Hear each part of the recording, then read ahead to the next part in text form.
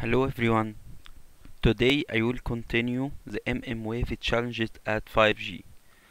As you remember, as a previous video, I talk about the path loss and what is the difference between path loss and 5G coverage area, and the solution was massive MIMO as lambda, or the distance or spacing between antenna will be more small, so we can increase number of layers or antenna, and we can compensate the path loss issue at mmWave frequency. Today I will talk about another challenges like diffraction and reflection and mobility at 5G. Diffraction and reflection wave, as we know, at higher frequency the wavelengths are so short, so they interact more with surface, and scattering and reflection have a much greater effect on coverage. So the coverage of mmWave will be small than the sub 6 or sub 1 coverage. So we need to take this issue into consideration when we use mmWave like 24, 26, 28, 39 gigahertz.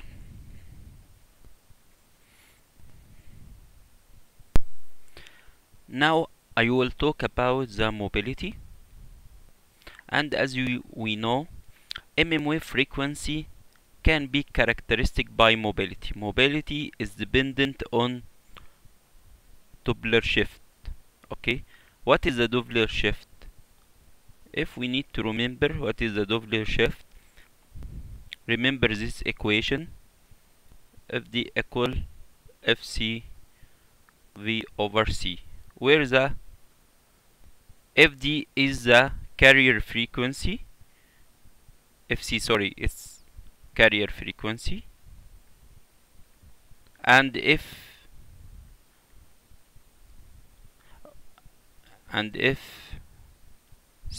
D is the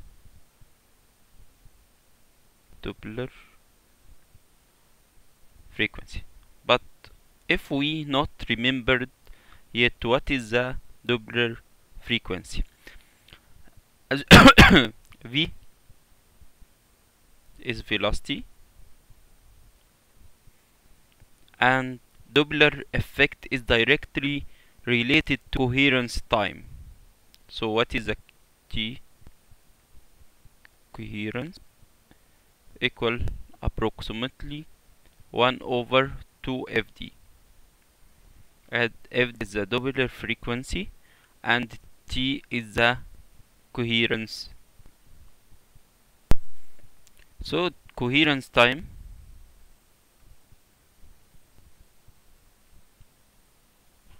is defined as the time at which the radio channel can be assumed to be constant. The radio channel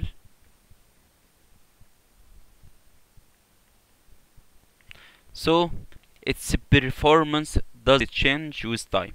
So if we need to know what is the coherence time is the time the radio channel can be assumed to be constant, or its performance doesn't change with time. This time impacts the equalization process in the receiver, so the coherent time decreases with increasing speed. For example, to drive with 100 km per hour and maintain the link at carrier frequency like 2.3 gigahertz, the coherent time will be equal to milliseconds. This means the radio channel can be assumed to be constant at 2 milliseconds, or two reference samples need to be embedded in the signal to reconstruct the channel. Okay, So if we need to define what is the coherence time, we can say coherence time decrease at high frequency.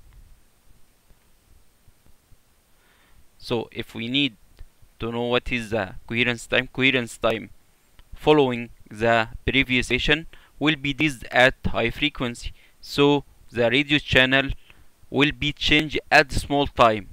So at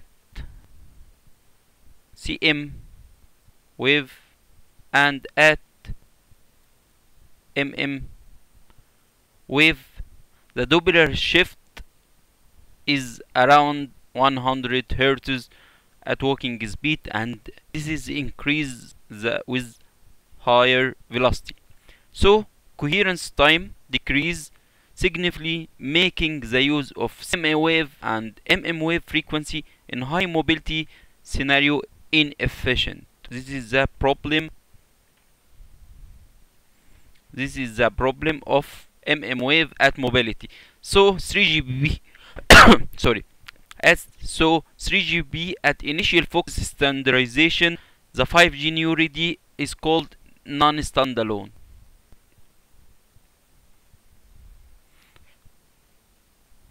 And use mmWave like Verizon for wireless access, not mobility. So due to the previous reason at mobility it's not compatible with mmWave frequency. So we need to make mmWave for fixed wireless access. So fixed wireless access, use mmWave frequency like 28 GHz, and the example of that Verizon at fixed wireless access. So the conclusion is can use fixed wireless access depend on mmWave, and mobility will be issue at mmWave, or we can say higher mobility. Higher mobility will be issue at mmWave. Thanks.